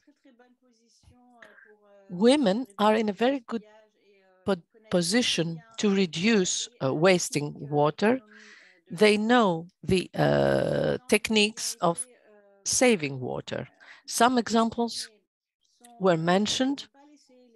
For instance, not leave the tap running, using recipients, bowls, etc., while preparing either to wash the dishes or washing vegetables, washing clothing in bowls, etc. In this way, water is saved and it is used in a rational manner. Another idea that was mentioned was saving water from the toilet flushing system by placing bottles there or other systems. The lady who talked about this, Ms. Sana, explained that this is part of the measures of awareness raising towards women and children in the context of various activities of the NGOs.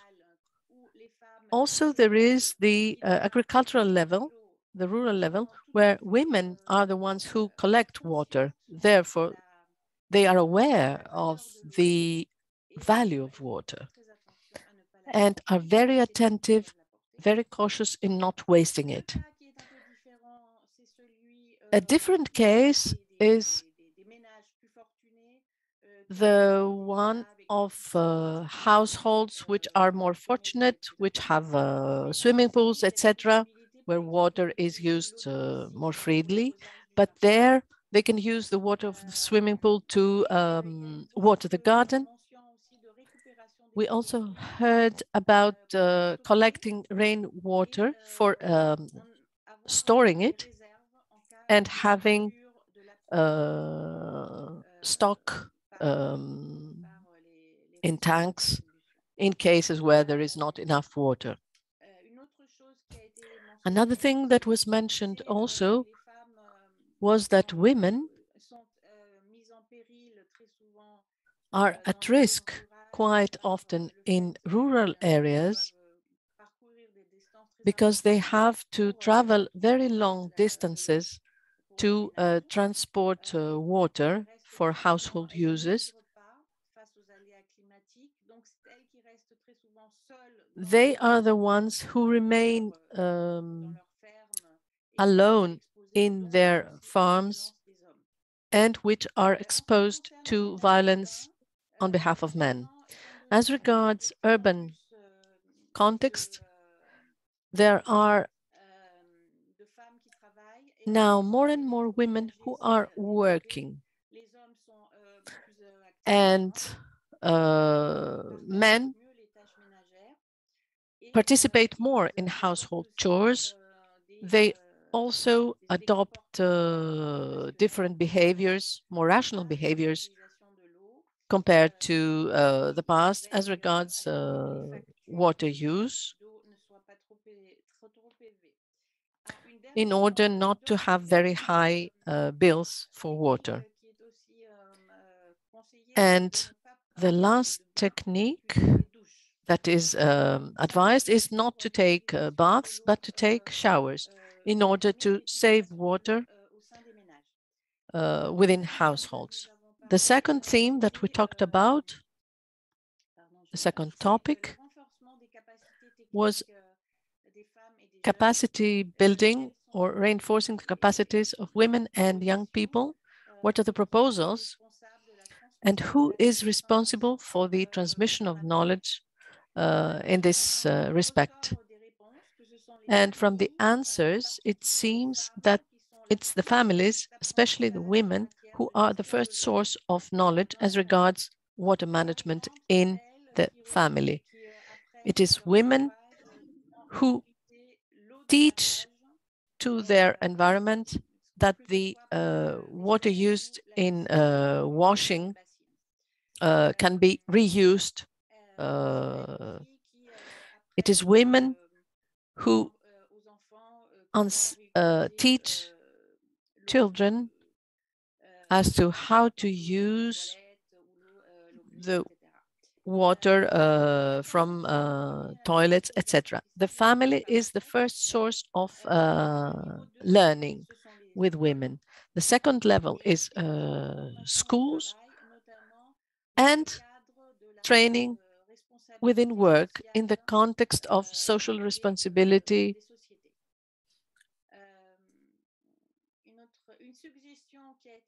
A proposal that was heard was the creation of green housing with the reusing of water in the urban context.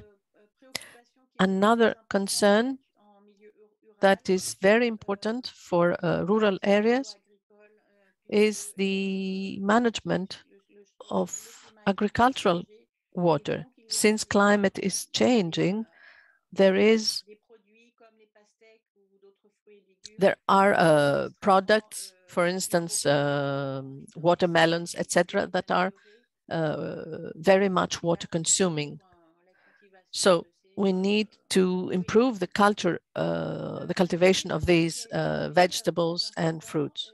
A last point that was mentioned, very important, is how we could improve the transmission of knowledge as regards water management among young people.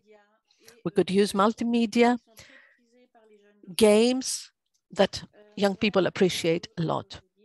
So this is more or less all.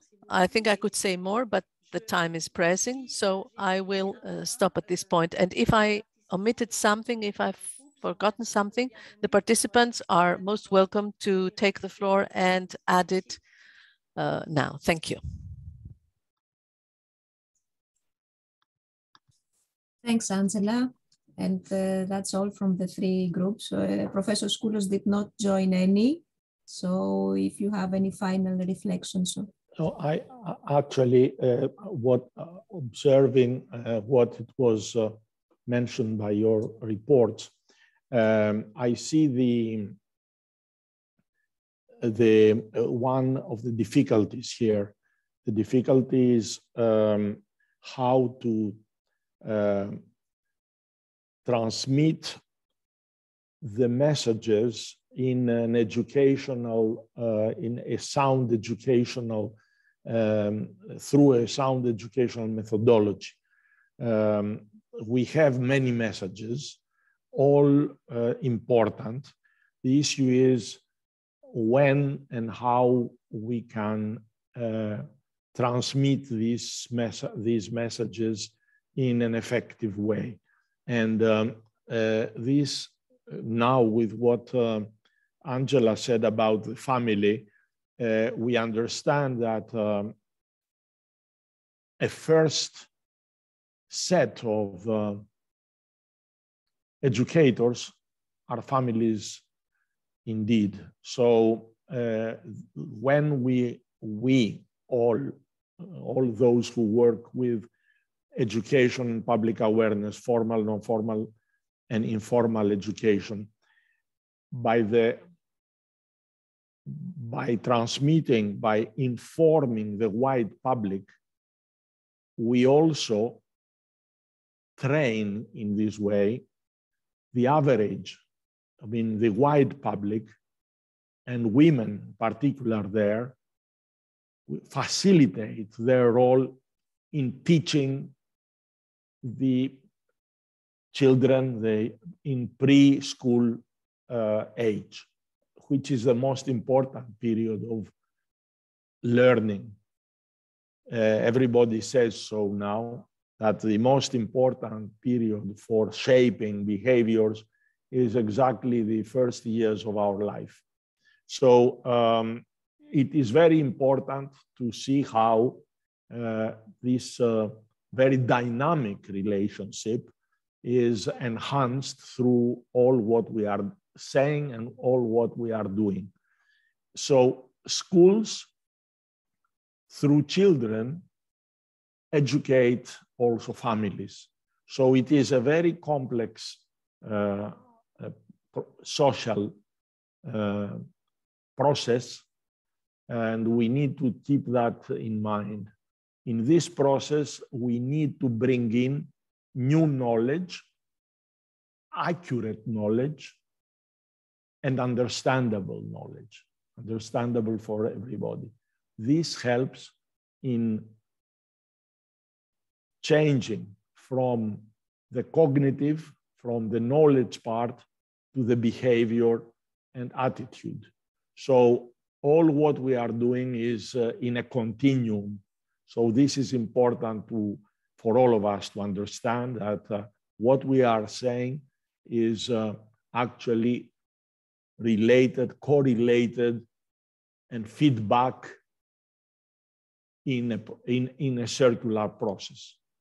This is what I wanted to say, and it is, we all know about methodological difficulties or areas with gaps, but our effort is filling these gaps automatically by repeating and repeating things. Many of these gaps are actually closed. I don't know how we did it this time, but we are right on time. 1 minute before the session, the workshop ends according to our program. I would like to thank Professor Skoulos and everyone of the participants in these 2 workshops actually. Like the previous time, we're going to upload all the PPTs plus the extra background PPT that Professor Skoulos mentioned. I see a hand raised by Hasna.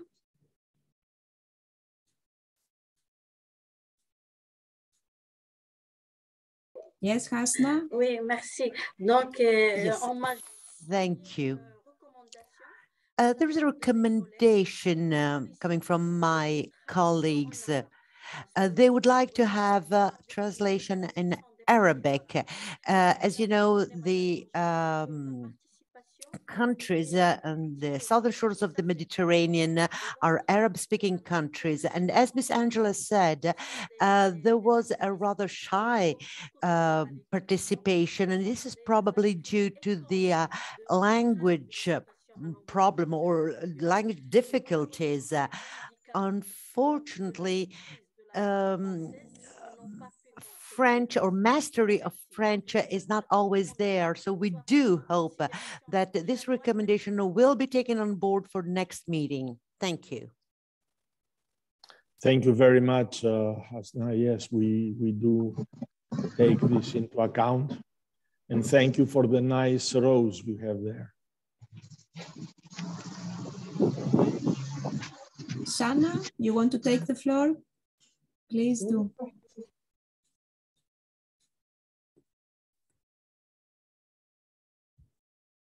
Sana, vous pouvez prendre la parole. Oui.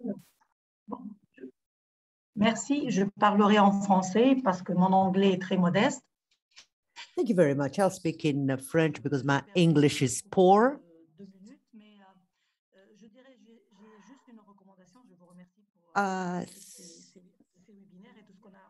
Thank you for organizing all these webinars, quite interesting, and we learned a lot. And there is a recommendation, however, I would like to make myself. And it has to do with a good practice and know-how in communities, whether we're talking about women in rural environments or elsewhere. Yes, there are some very, very good practices, best practices in terms of water management. And we did work on topics such as climate change. We did see that water component is very close to climate change, and I do believe that we were able to work together very well and bring about some results, regardless of the language in which we expressed ourselves. And yes, we were able to also hear what children had to say in relation to what their parents, what they're hearing from their parents or the people in their area. Thank you. Thank you, Hasna. Thank you, Sana. Thank you very much indeed. And I just want to remind you that apart from these workshops, there is always the MEDIS network where you are encouraged to join the MEDIS, and Iro, you should give all the details. And what Sana mentioned, if you have good examples that you wish to share with a large number of educators, you are most welcome, because MEDIS is a network of more than 6,000 educators of the region. And this allows all of you to share good experiences through the MEDIS network. So please use this opportunity, this facility, and enrich it with your examples.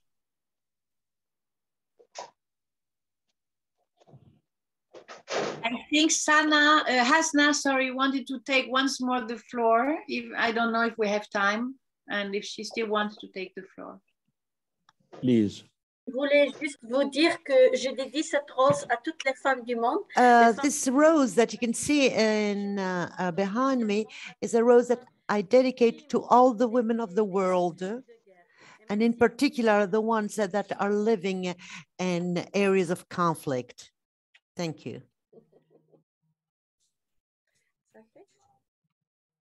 We can't hear you. Merci, thank you. Thank you very much, thank you. Bye. Thank you, everyone. Also, an evaluation questionnaire will be communicated to you. Photo de group. Yes, and let's join for a photo group. If you care to open your cameras, we can all say bye-bye to each other. Δεν φαίνονται όλα μαζί. Yeah. Thank you for being with us. Thank you. Το evaluation το στείλετε. We will send it. We will send it. Okay, thank you. Thank you very much. Thank you very much. Thank you. Bye-bye. Thanks a lot. Bye. Good luck. Au revoir. Bye bye. Merci. Merci. Merci beaucoup. Thank you very much. Thank you. Interpreters say goodbye as well. Happy Women's Day for all of you, and goodbye. Bye. Bye. Thank you, Shukran.